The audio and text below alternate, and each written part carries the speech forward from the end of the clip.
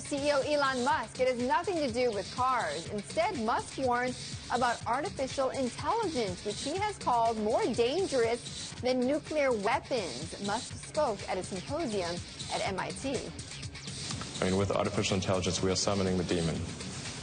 You know all those stories where there's the guy with the pentagram and the holy water, and he's like, yeah, he's sure he can control the demon.